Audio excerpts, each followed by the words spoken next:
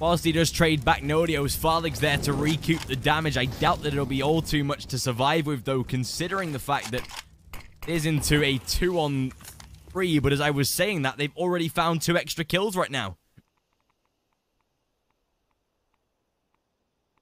Gives themselves a perfect little boost in this round, and well, it is all up to Mono.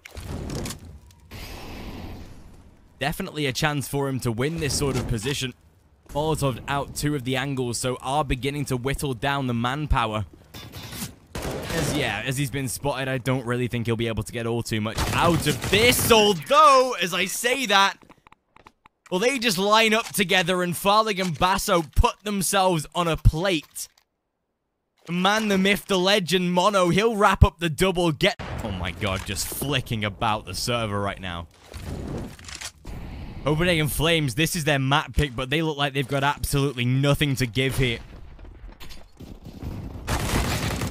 Farlig, whilst he does find a frag in return, Nodios rushes to his death, and well, there it is. Illuminar landing 12, Stomp with the P250. That's where things get interesting. TMB, though, spamming away. Down into a 1-on-2 for reatz. He isolates, though, and Farlig, last man alive. As reatz is going to take the fight, he gets it. reatz makes the 1-on-2 possible. 3 kills in total, and what a play from him. Pistol round to be secured in Illuminar.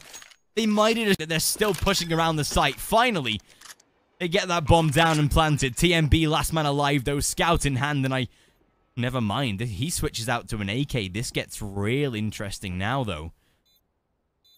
Oskarish going to be baiting the information, try and play for the sound, but there it is, TMB. You could see that one coming together like a beautiful little segment.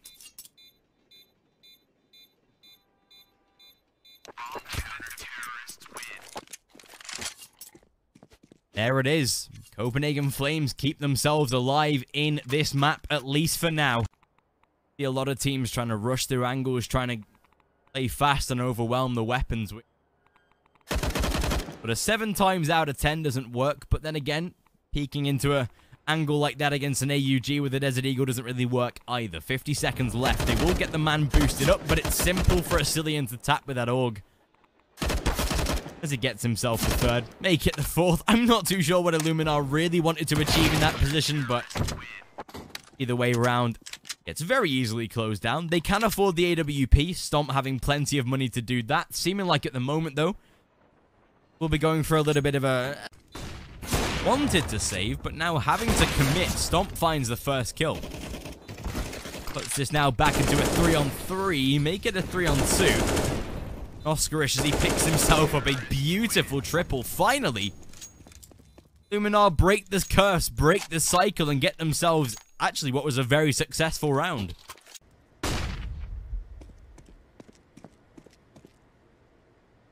"35 seconds approaching. Innocent has made his way around toward the B bomb site incredibly quickly. Something that Copenhagen Flames seem to have not yet realized. Bomb to be planted.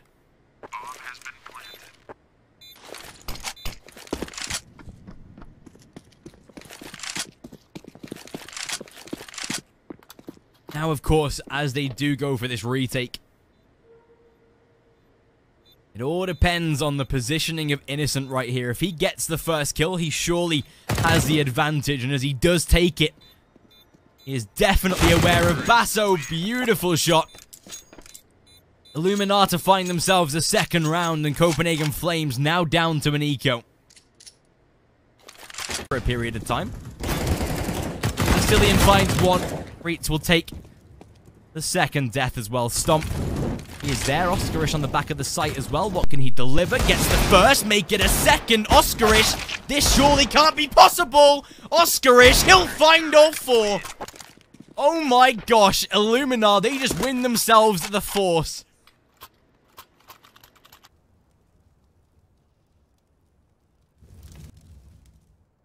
Still going to be making their way down toward the B bomb site by the looks of things. Oskarish at least into a fairly safe position, but as AcilioN finds 1, Oskarish, he'll find himself a beautiful double.